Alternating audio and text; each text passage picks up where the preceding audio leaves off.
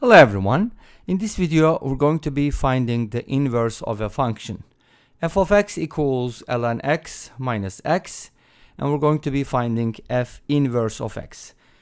That -1 power does not mean it's the reciprocal of the function, but rather the inverse function. How do you find the inverse of f? How do you find the inverse of a function in general? So first of all, we are going to replace f of x with y, because x is the independent variable, y is the dependent variable. So let's go ahead and write this as y equals ln x minus x. And then our goal from here is to solve for x. So let's go ahead and put all the x terms on the left hand side, because for most people it's easier that way. So we can kind of write it as ln x minus x equals y, and you probably know why. From here we need to solve for x. And what happens when we solve for x? Since y is equal to f of x, from here by inverting we get x equals f inverse of y. Make sense?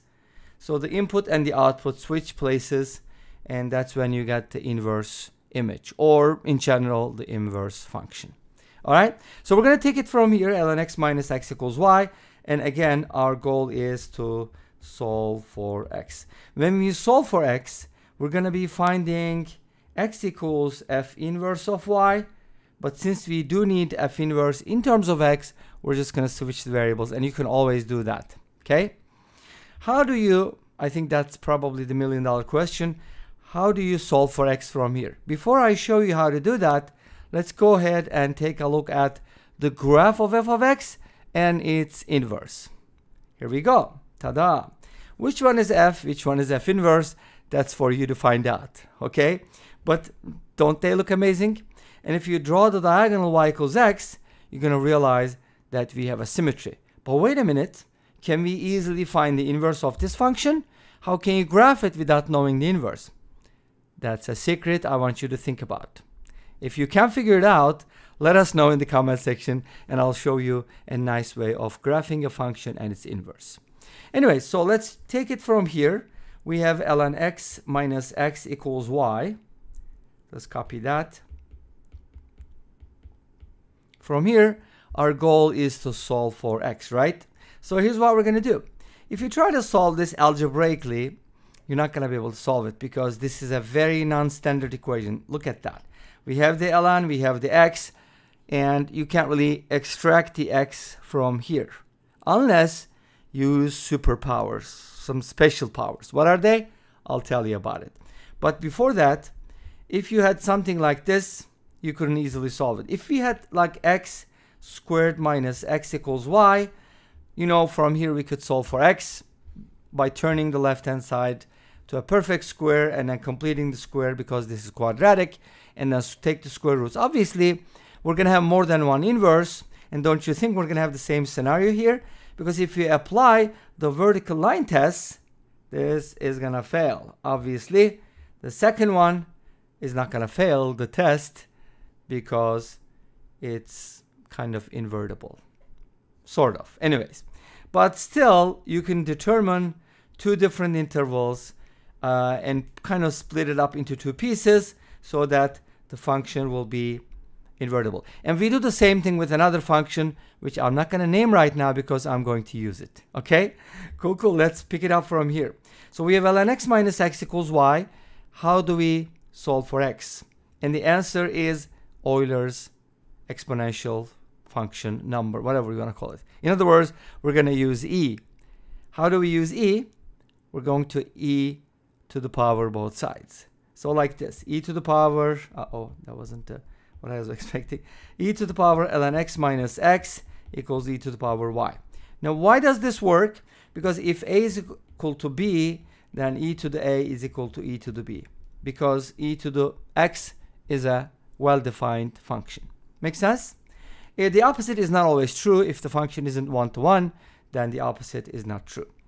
So, where do we go from here? Separate. The exponents are being subtracted, turn it into division. Great. How does this help? e to the power ln x is an identity. Remember that. You should never forget it. It's equal to x. Because e to the x and ln x are inverse functions. We're talking about inverse functions here, and they kind of undo each other. Make sense? So when you have e to the power ln x, e and ln cancel each other out, and you end up with x. And when you have ln e to the x, and the ln and the e cancel each other out, and you end up with x again. But of course, there are some limitations, because e to the ln x needs to be positive. But here, x doesn't have to be positive. E to the x needs to be positive, but it's always positive, so we're good, right? So they're kind of different. Anyway, so e to the ln x is x, to keep a long story short. So we can write it as x divided by e to the x equals e to the y.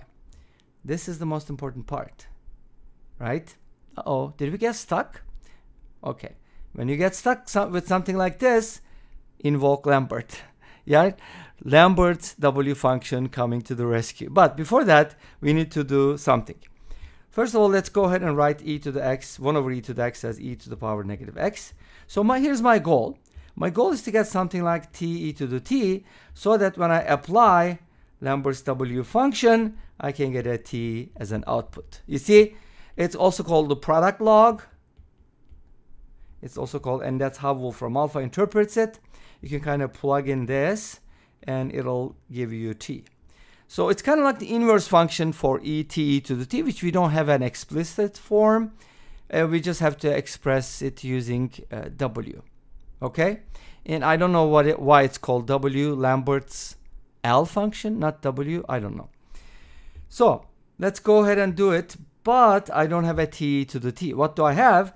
I have x with negative x. So that can be easily fixed. Just attach a negative sign. But before that, let's make some room here. So now we can go ahead and put a minus sign here, and I put a minus sign here, and that'll do the trick. Isn't that amazing? Something so simple will do the trick. And I'll probably have to move this one more time, because I'm about to insert w. Okay. If you Lambert both sides with Lambert's W function, then on the left-hand side, you have t e to the t, which is this, by the way. So you're going to get negative x out of that, and that'll equal the Lambert's W function of this, or just w of negative e to the power y. Okay? So far, so good. Now, let's go ahead and multiply both sides by -1 to get the x by itself, because getting x by itself is important. That was the goal, remember? Now, we almost got the answer. What is this equal to? This is equal to f inverse of y. So in other words, f inverse of y is equal to, and just forget about the x and just focus on this, negative w of negative e to the y. Those negatives, by the way, they're not going to undo each other out. They're not going to cancel out, so be careful about that. Since we want to express our solution as f inverse, let's go ahead and just replace the y secretly. Don't tell anyone, because we already used the x for something else. Hey, this is going to work. We can just write f inverse of x as negative w negative e to the power x. So that will be the inverse function for ln x minus x. And this brings us to the end of this video. Thank you for watching. I hope you enjoyed it. Please let me know. Don't forget to comment, like, and subscribe. I'll see you next time with another video. Until then, be safe, take care, and bye-bye.